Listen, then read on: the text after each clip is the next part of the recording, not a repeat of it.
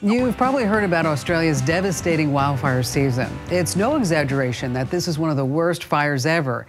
But one tech company is looking to make a difference by helping first responders get a bird's eye view of what they're up against. Our next guest is Adam Kaplan, CEO and co-founder of Edgybees. They developed a cutting-edge information stream for emergency services. Now, Edgybees combines detailed mapping information with live drone footage to help firefighters put out the blaze. It's even been used during hurricanes and wildfires here in the States, but Australia might be its biggest test yet. Hey, welcome to the show, Adam, and thanks for coming on board. So tell us, how does Edgybees change the way that firefighters are doing their jobs there in Australia? So today in Australia, there are huge fires and a lot of manned aircraft that are unable to fly through the smoke and through the fires.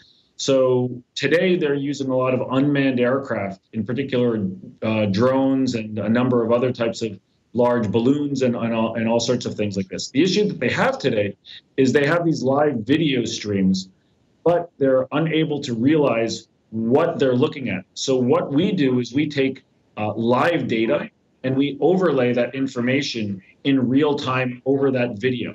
So in a way, it's very similar to what we all grew up watching John Madden scribbling on top of football games and understanding where that first and 10-yard line. So we're taking this data and we're putting augmented reality onto this live drone footage to understand where they're burning buildings, what streets that is, what's the number of the buildings. And they take that live data and that live video and they push that information back to command centers and to people on the ground to take that live stream and that live data and help them make immediate decisions that can help save people's lives and help save people's buildings. You know, that's really interesting, but what kind of information do the firefighters actually get? What kind of details do they get from your system? So whatever is what is called GIS data, so geographical geospatial data, what we can do is we can take this data and we place it in very precise locations on that live video.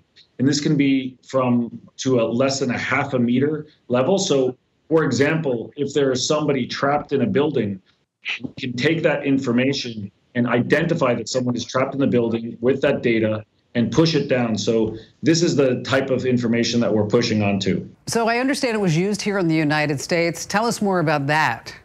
Yeah, so the technology, the first time it was ever used was during Hurricane Irma, where we overlaid the street names on top of the flooded streets. Before our technology came around, they actually had people on the ground that were in scuba gear trying to identify what streets they were over. So we take this live data, we put it on top of these flooded streets. We took the live data as to where people were trapped in buildings or distress signals, and we put this on top of the live video, and we're able to help the drone pilots and help the command centers and the people on the ground identify where all this information was on the live imagery. And it was actually documented that we were able to help save a number of lives in southern Florida during Hurricane Irma. Technology has also been used by a number of police and fire departments across the country. And then most notably, the technology was used in Northern California during the fires up in Montecito, where they had large wildfires, and we were able to use this on top of the drone feeds. So it's been used by a number of different police and fire and also some of the National Guard to help people identify the information and the video all on these live streams to help people. Additionally, the technology is being used to help prevent the spread of wildfires. We're using artificial intelligence to identify certain wildfires. And what we do is we geo-reference that data and understand where that fire is at a very precise location, push that information to a first responder, and that first responder can hopefully get to that fire before it spreads and turns into a large wildfire. So it's really fascinating technology, but I can totally see how it's used in emergency work. But are there other uses for your type of technology?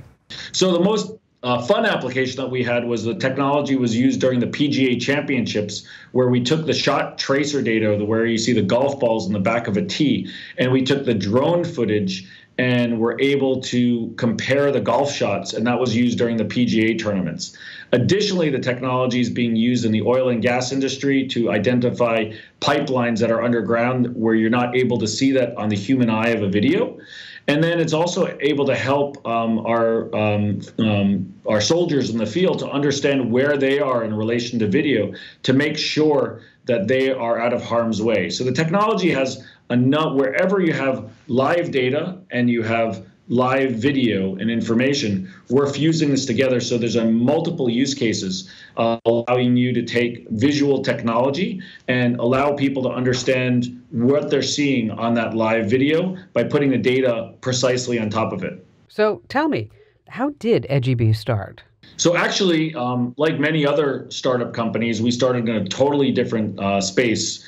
Similar to Slack, we actually started as a gaming company. So the first ever product that we had was a augmented reality game on a consumer drone, where consumers would be flying a real-time drone up in the air, and we would augment objects up in the air. So the game was similar to like flying through the Death Star in Star Wars, where you'd be flying a real drone and shooting at augmented objects. That being said, we decided that the ability to take data, and when the use came from a number of the public safety people came to us and said their issue is when they look at a down from a drone footage, they're not able to understand what they're looking at. So we pivoted the company from more of a direct-to-consumer company to help on the business and government side of things. Adam, we so appreciate having you here on the show with us today. And the work that your company is doing for our brave responders is exceptional. And our hearts are with everyone in Australia affected by these fires. And thanks so much for coming on. Hey, thanks for watching. Now, a few things. Don't forget to click the like button and also subscribe to our YouTube channel. And for more digital know-how, check out all these other great links.